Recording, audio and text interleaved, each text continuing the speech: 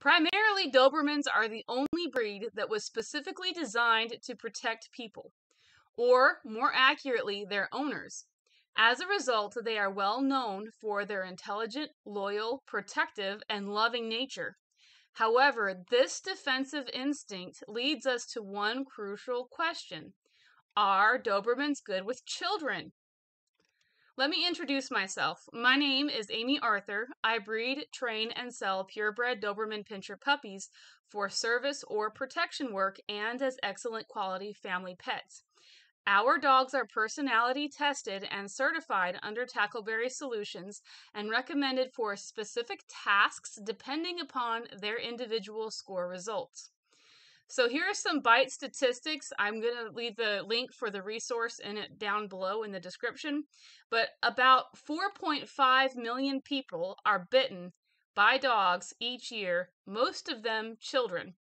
In a 2002 California case, a woman and her husband were tried for second-degree murder after their dogs attacked and killed a neighbor. The woman was convicted of second-degree murder and her husband was convicted of involuntary manslaughter. In some states, including California, dog bites fall under strict liability. Injured victims in such states can pursue dog bite claims regardless of the dog's viciousness or prior history of dog attacks. So here is a list of the most dangerous dogs from the N-Line Law Firm published. They published this article on the top biting dog breeds. Their findings below are as follows, and this is not necessarily listed in order relevant to aggression level. So those that are upset because I've mentioned your breed of choice, do not be offended by the order. This is just findings from an outside source. So this isn't something that I came up with, okay?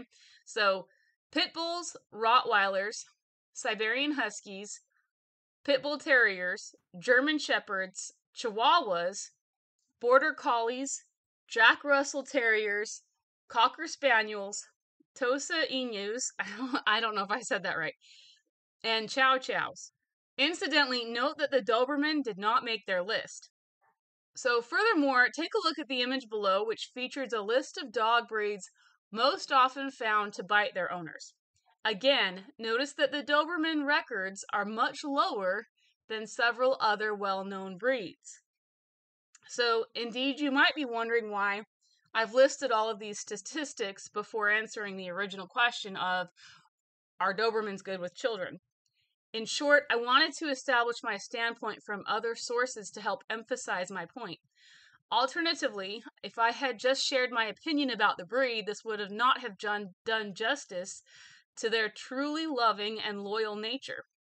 To expound, concerned for my family, we first decided to go with the Doberman because it literally was the only breed that matched exactly what I was looking for in a protection dog.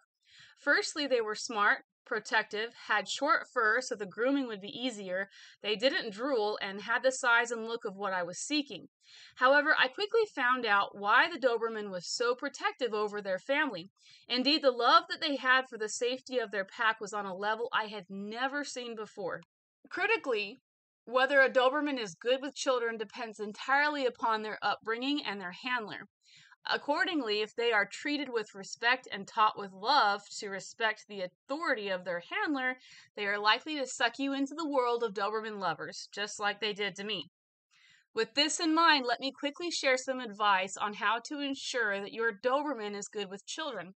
This also works with defenseless animals such as chickens or cats. First, keep in mind that puppies start out treating everyone around them, human and canine alike, as equals. As a result, they will play and challenge each other with wrestling as their instincts direct them to practice. To expound, think of a lion cub. Their play with their siblings is an instinctual directive to prepare them for their own defense and the protection of their pride as an adult. Likewise, Doberman puppies start out life with the same desire to roughhouse and, as a result, establish their own pecking order amongst themselves. Which means that, unless taught otherwise, your child is fair game for play to challenge as an equal.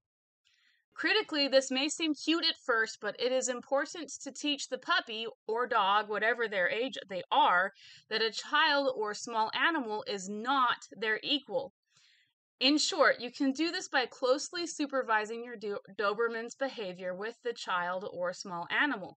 The second that they initiate play as an equal, you step in and gently but firmly scold. Consequently, this teaches the Doberman that the child belongs to Alpha and therefore must be treated the same as Alpha. As a result, they will want to love on and play with the child, but it will be done in a manner more respectful and act as a preventative for aggression behavior towards that child. Notably, since the Doberman is such an intelligent breed, I've successfully had young puppies learn to respect my children within a number of small corrections. And the biggest thing that you're going to have as a telltale that they are treating your child or small animal as an equal is when they jump up or paw at or basically try to initiate in any form of roughhousing or mouthing. That's them treating them as an equal, and therefore they are on the same level of the same ability to establish their own pecking order. So you don't want your child to be in that ring of having to stand up for itself. That dog needs to automatically know that the child belongs to Alpha and therefore should never be challenged.